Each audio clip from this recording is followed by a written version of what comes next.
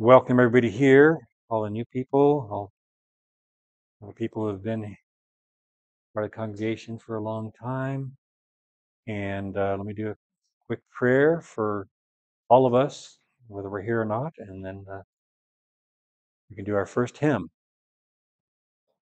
Anyway, our Father in heaven, we thank you so much for all of your blessings, but today we especially thank you for giving us a Sabbath day when we can just focus on our fellowship with you and just resting from our daily toils. And we just like to ask you to be with us here today while we are here to worship you. And please send your Holy Spirit among us, fill us with your love, and please be with all of us, both here and who are traveling and who just couldn't make it today. And just let all of us have a really great Sabbath experience with you, Lord. In your name, Jesus. Amen. We're starting with Deuteronomy 30, verse 19. I call heaven and earth to witness against you today that I have set before you life and death, blessing and curse. Therefore choose life, that you and your offspring may live. Then to Isaiah 41, verse 10. Fear not, for I am with you. Do not be dismayed, for I am your God. I will strengthen you. I will help you. I will uphold you with my righteous right hand. Well, my sermon today,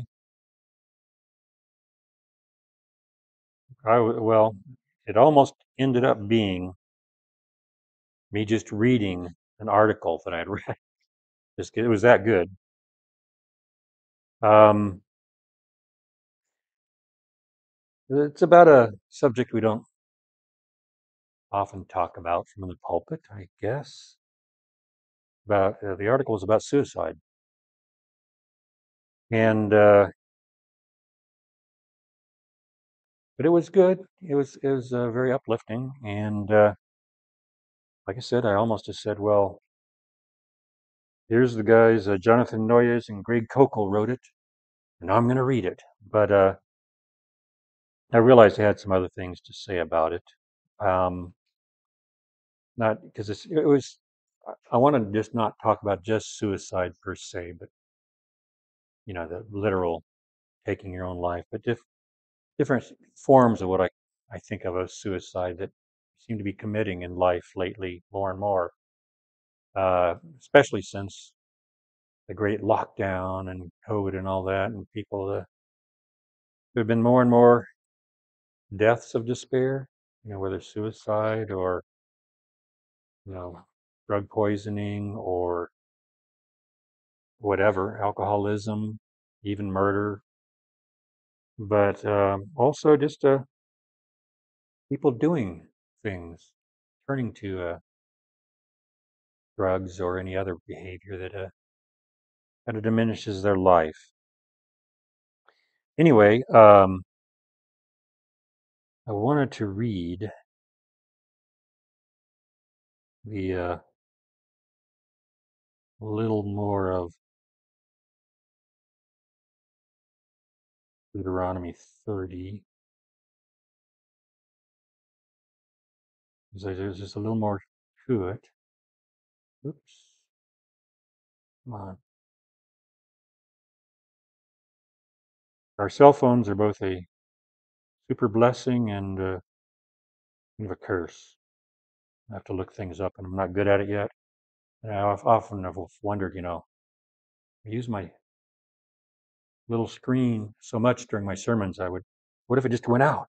Like, you guys would be hearing a very extemporaneous sermon. So, anyway, let's start at Deuteronomy 30, starting at verse 15. I just wanted to read the rest of this because I kind of think it sets things up for us. See, I have set before you today life and prosperity, and death and adversity. In that I command you today to love the Lord your God, to walk in his ways, and to keep his commandments and his statutes and his judgments, that you may live and multiply, and that the Lord your God may bless you in the land where you are entering into this possess it.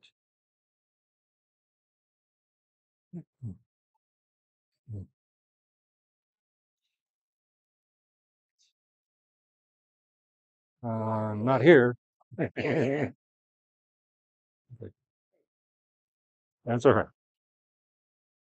Anyway, but if your heart turns away and you will not obey, but are drawn away and worship other gods and serve them, I declare to you today that you shall surely perish. You will not prolong your days in the land where you are crossing the Jordan to enter and possess it.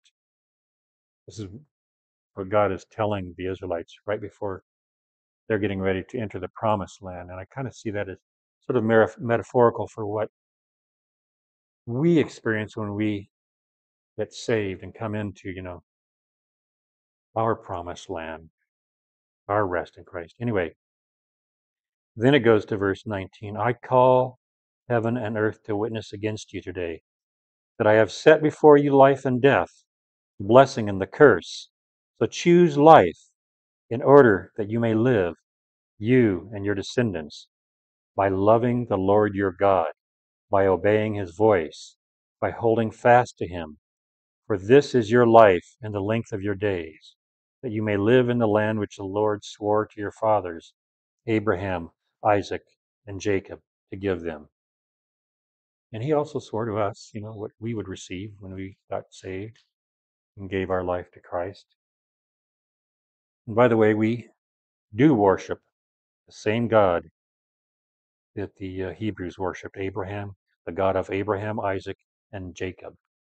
That's one test for if anyone says, well, from another faith like Mormonism or Islam says, well, we worship the same God as you.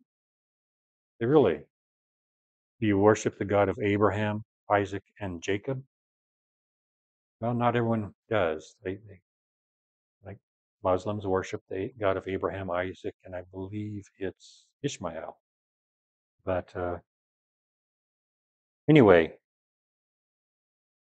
while I was thinking about this sermon and sort of preparing for it, I was going online looking around at different things. And I don't remember how I found it, but it was on YouTube. And Greg Laurie was interviewing someone. Someone quoted this verse 19. I call heaven and earth to witness to you today. I have set before you life and death, but choose life. You never guess who is saying that. That's saying that's his story of his life. It's how he came to Christ. You know who Greg Laurie was interviewing? Alice Cooper. That's like, and I didn't know it until I'd heard that Alice Cooper was religious before, but turns out he was raised Christian. He went to church like 2 or 3 times a week, and he kind of fell away from it at the height of his fame when he turned to drugs and alcohol and all that. But he eventually reached a point where he had to make a choice, and he chose life. But anyway, so you got to wonder, why does anyone not choose life, whether they're believers or not? Well, it boils down to loss of hope. Life is hard sometimes. In fact, most of the time. In fact, my favorite Christian apologist, Greg Koukl, he says one of the things he would say once in a while is, here's kind of the Christian outlook on life. Life is hard, then you die. But I mean, he says that's not all there is to it. There's a lot of joy in there too. And you're doing something, you're accomplishing something if you're saved anyway, or on your way to being saved. But yeah, life is hard most of the time. You can lose hope through, disappointments. People, suffer sexual violations, substance abuse, depression, shame, guilt, loneliness, emotional or physical pain. And you know what? So there's one particular set of people, which is most people, I think, that are particularly susceptible to life's hardships. That's non-Christians. We have, we can be susceptible too, but non-Christians, especially if you're atheist non-Christians, you, your worldview is naturalism, materialism. There is no spiritual. There is no life after. There's nothing. Basically, for atheism and naturalism, materialism leads to nihilism, which literally means nothingism. Now, that means, like all the difficulties, all the hardships, and all the joys and all the wonderful things we experience in life ultimately don't mean anything if you don't believe in God.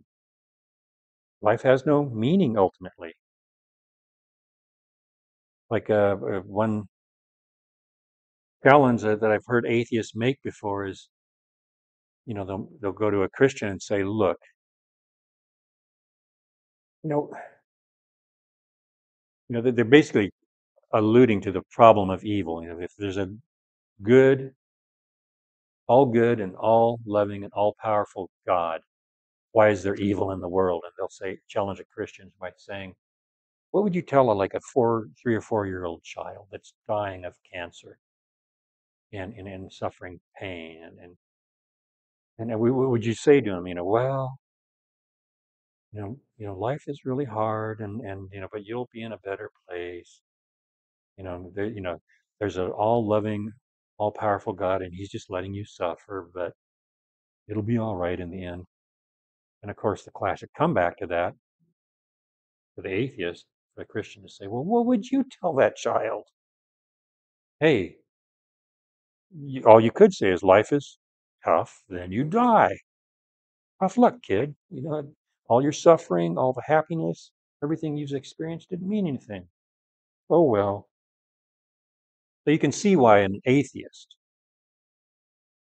would be susceptible to despair.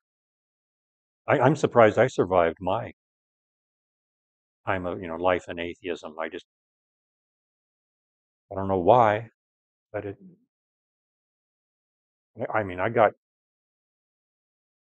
the point of despair where I was like praying to God. I was an atheist, but I was praying to God. It was one of those prayers like, "God, if you exist." I would make awful, awful prayers. Literally, I guess, God awful prayers. Like I pray, "God, just turn me into a zombie so I don't have to experience all this. I don't like it." But for somehow, I guess it was just this Holy Spirit working my life before I even knew it. Suicide was never in the cards for me. So I don't know why. Because I didn't have what we as Christians have. Now, we believers in God, we can experience despair. We can experience trials and tribulations. There's there's 6 times in the Bible someone took his own life. I could read them to you, but that's not important. But what is important is that others persevered. And here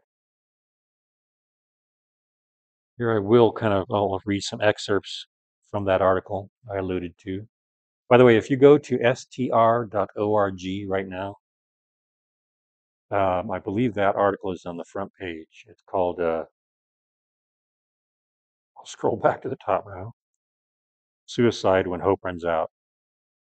And you can read the real thing. You won't have to just listen to me tell you about it. But anyway,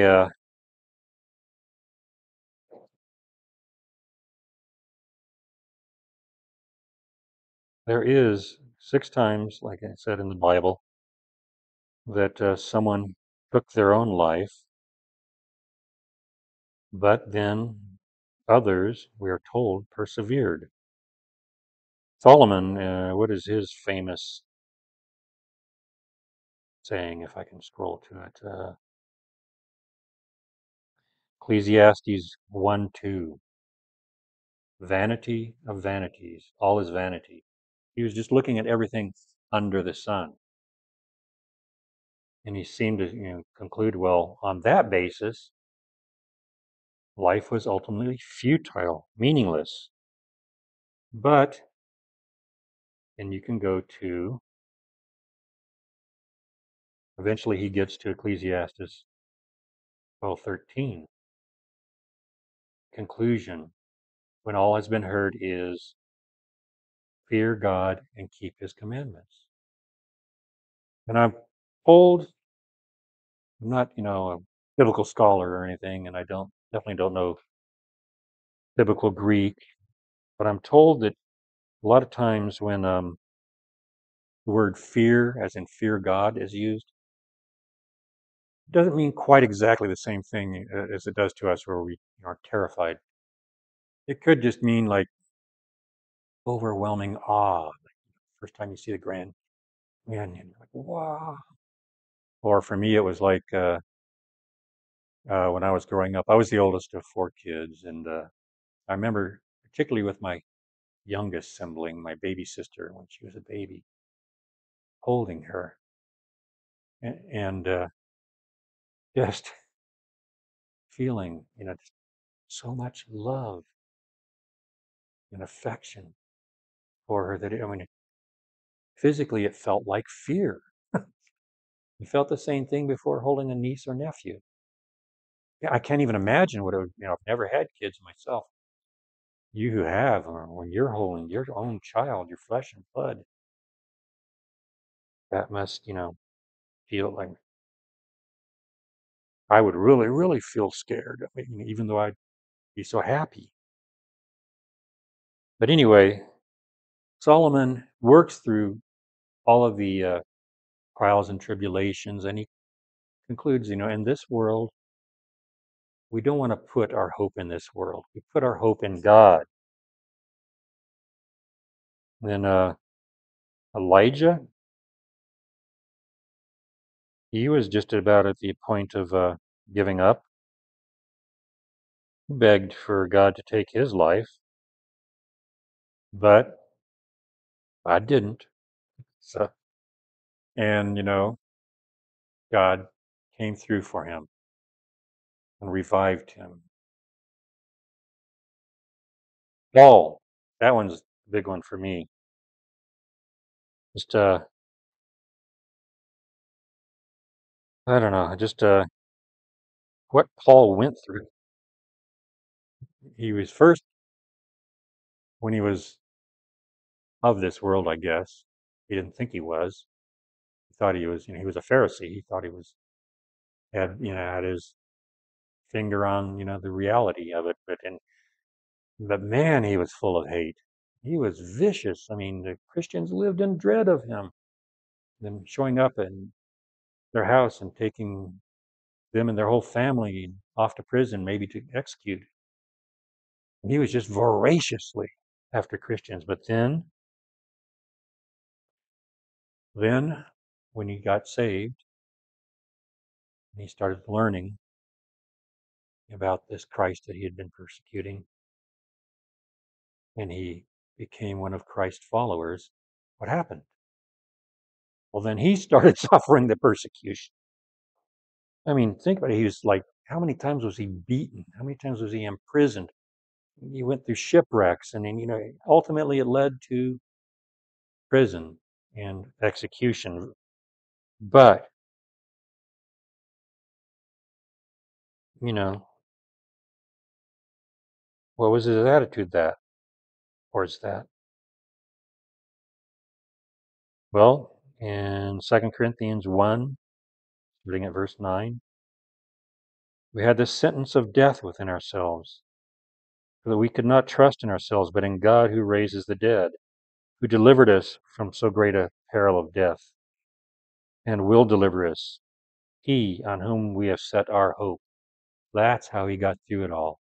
He put his hope in Christ, Christ who had died for us, so that all of our suffering and all of our joy, and it would all mean something someday because we would be with Him for eternity.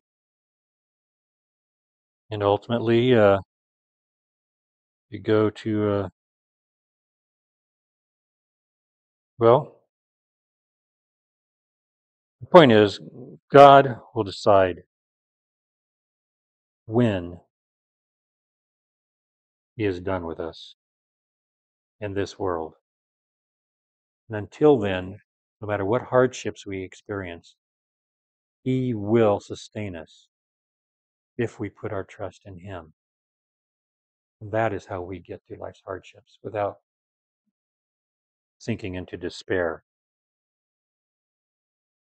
But anyway, trials and tribulations are not the only thing that can trip up a Christian in this life. You know what else will? Legalism. The notion that we have to justify ourselves, that we have to live by the law or we are doomed. But God's law is perfect. And if you look in, like, I think 2 Corinthians 3, verses 4 through 6, let's see if I wrote it down here, part that I wanted to quote.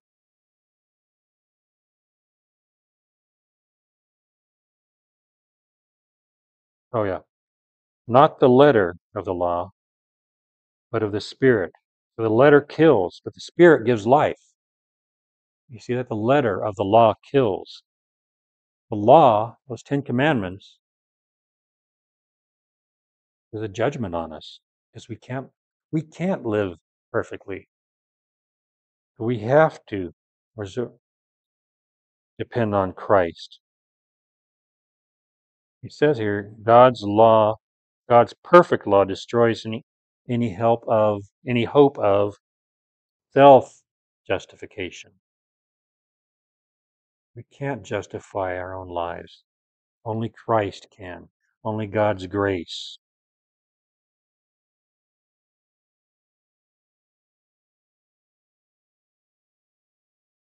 Now look at Psalm 130, starting at verse 1.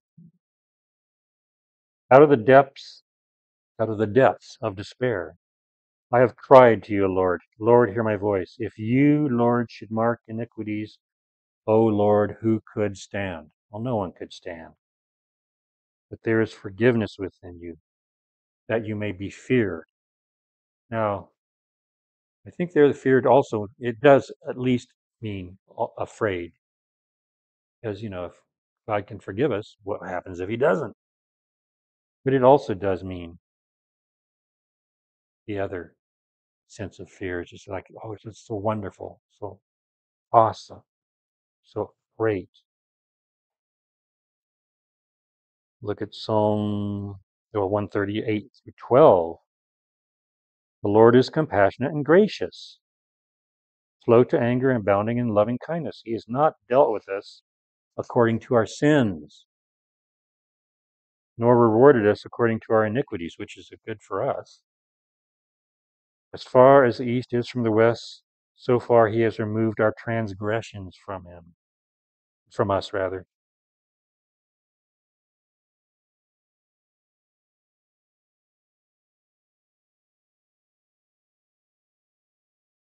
You want to know where we stand with God in terms of legalism, in terms of our violation of the law? Romans 8, 1 through 3. There is now no condemnation for those who are in Christ Jesus. The law of the Spirit of life in Christ Jesus has set you free from the law of sin and death. For what the law could not do, God did. He sent His own Son to do that. So let's do what we're told to do in Hebrews 10, verse 22. Let us draw near with sincere heart and full assurance of faith, having our hearts sprinkled clean from an evil conscience That's what gets to us a lot of times, our conscience. Thank God, because that means we have a conscience. Have you ever met anyone who doesn't or doesn't seem to? Really, really scary. Anyway, let us hold fast to the confession of our hope without wavering, for he who promised is faithful. All right, well, so this is the part where I come to other forms of suicide that I was referring to earlier. And the one that I see going on right now, another topic that we don't usually address from the pulpit, but I think that we need to. And it's, in my humble opinion, the worst sort of suicide. I mean, you don't really kill yourself, but you destroy who you are. And it's like right now, the whole world is telling us that we should all hate who we are. We should hate ourselves based, it's it runs kind of a continuum from, you know, who's the most hate worthy to who's the least. But we're all, according to this idea, all hate worthy. All of us. We all should hate who we are, either on the basis of our sex, basis of our so-called race, like one of those people that just believes that race is a social construct. It's not an actual thing. That doesn't mean it doesn't exist or that it doesn't matter. It just means that it's a self-delusion. It's just something that, you know, why in the world would we judge one another or ourselves on the basis of our skin tone? I mean, what sets us apart from animals that we eat? Sometimes, some of us. I'm one of them. I didn't used to be, but I am. It's not what we look like physically. It's what we look like spiritually. We are all image bearers of God. Basically, what I'm talking about is transgenderism. And it infuriates me that it's targeted towards children the most. And they'll tell them, that they're not the right person that they're supposed to be. They're not the right being. They're not the right sex. They're not the right whatever. And they can't change anything from, they can't change their race. Can't change, whether they're wealthy or, well, they could, but so they change what they can. And they people try to tell them, you were born in the wrong body. Don't ever let anyone tell you that.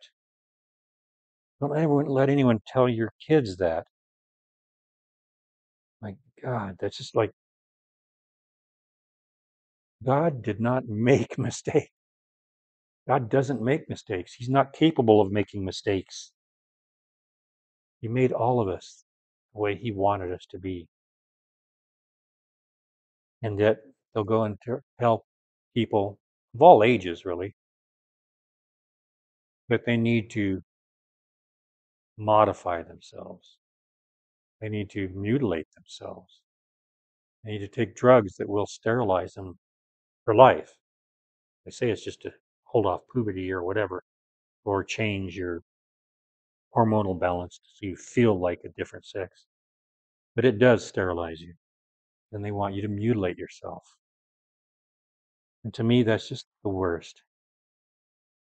Because you're spitting in God's eye and your own. So I just hope that no one lets anyone tell them that. I want you to look at Psalm 139,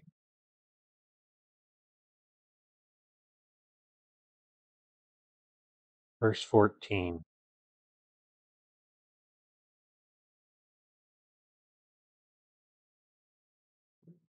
In fact, let's read 11 through 16. We'll say. So it starts out, like someone who's might be turning towards despair. It says, if I say, surely the darkness will overwhelm me, and the light around me will become night, even the darkness is not dark to you. He's talking to God now. And the night is as bright as day. Darkness and light are alike to you, to God. For you, God, formed my inward parts. You wove me in my mother's womb. God did that. From the moment you were conceived, you were the being you're supposed to be, you're supposed to grow up to be. And in verse 14, I will give thanks to you, for I am fearfully and wonderfully made. There's that fearful. It's just so awesome and wonderful. Wonderful, wonderful are your works, and my soul knows it very well. Deep inside, we all know we are exactly as God made us to be. My frame was not hidden from you when I was made in secret and skillfully wrought in the depths of the earth. Your eyes have seen my unformed substance. Unformed substance. The spirit, our soul, us. We are spirits. It's part of our nature that we have bodies, but it's not the essential part of our nature because after our body dies, we continue to live. Someday we will all have bodies again. And I believe it's for believers and unbelievers alike. The difference will be that believers, those who are saved, will be given a body that's indestructible. At least it won't deteriorate. It won't get sick. You won't get tired. All the trials and tribulations of this world will be over. And then for the rest of eternity, we will experience nothing but the joy of being in direct fellowship with the only perfectly and infinitely loving being there is, God Himself. Your eyes have seen my unformed substance, and in your book were all written the days that were ordained for me. God decided how many days we should have, and we should not defy His will for us. Anyway, so if you start feeling despair or know someone who is, according to this article, and I agree, there's 3 things you should do. Remember who you are, who you really are. You are an image bearer of God.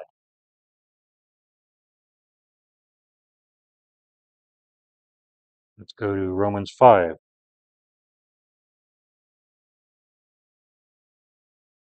starting at verse 6. For while we were still helpless, at the right time Christ died for the ungodly. Yeah, we're morally imperfect. We're ungodly. But Christ died for us. That's how much God loves us. That's the esteem that He holds us in. We are His highest creation.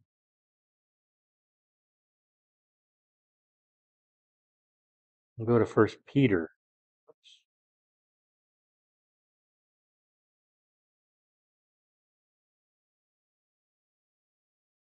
Chapter 1, verse 18. Can I get it right? 1 Peter 1:18. knowing that you are not redeemed with perishable things like silver or gold from your futile way of life inherited from your forefathers, but with precious blood as of a lamb, unblemished and spotless, the blood of Christ. Christ loved us so much the way we are, as flawed as we are in this world. He was willing to die for us. So that's the first thing. We need to remember who we are and who loves us. Second thing, don't believe lies. People will try to fill you with lies. I was just talking about some of them, but don't believe them.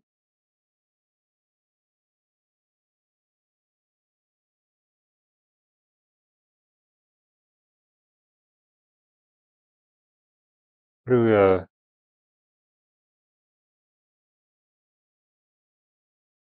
John 8:44.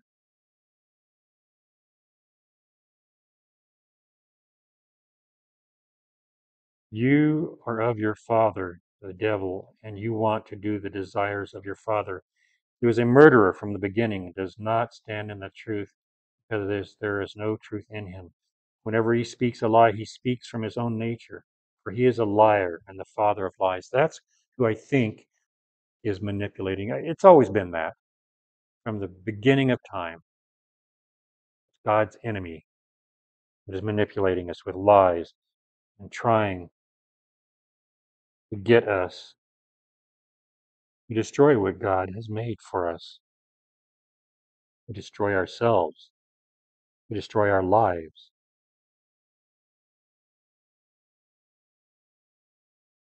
Anyway, third thing you should do, realize you are not alone. You are not alone in this. We have each other. Most of us have close family members. Like I said, all of us have each other.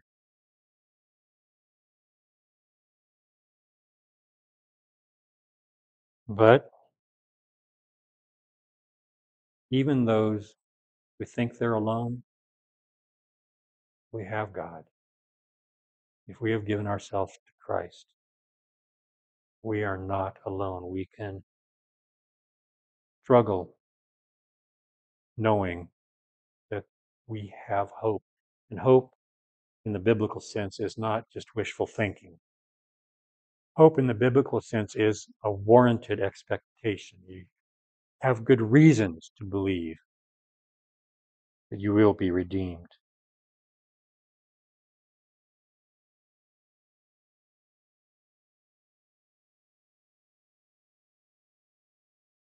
Anyway, the last paragraph of the article I read that I based this sermon on is, if you are a loved one struggle with suicidal thoughts, remember you are not alone. You are loved by God. As you press on through your struggles, God will be there for you. And I just wanted to finish by reading once again the second scripture reading that we had today, Isaiah 41:10.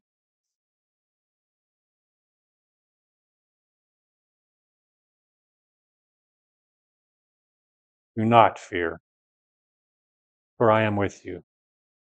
Do not anxiously look about you, for I am your God. I will strengthen you. Surely I will help you. Surely I will uphold you with my righteous right hand. That is God's promise to us. And we can take him up on that promise. He does not make promises he does not keep. So whatever you do, you yourselves persevere, confident in who you are before God. Encourage everyone you know to persevere, no matter what. Don't ever. You're going to experience hardship and despair, don't ever give in to it. You don't have any reason to. Anyway,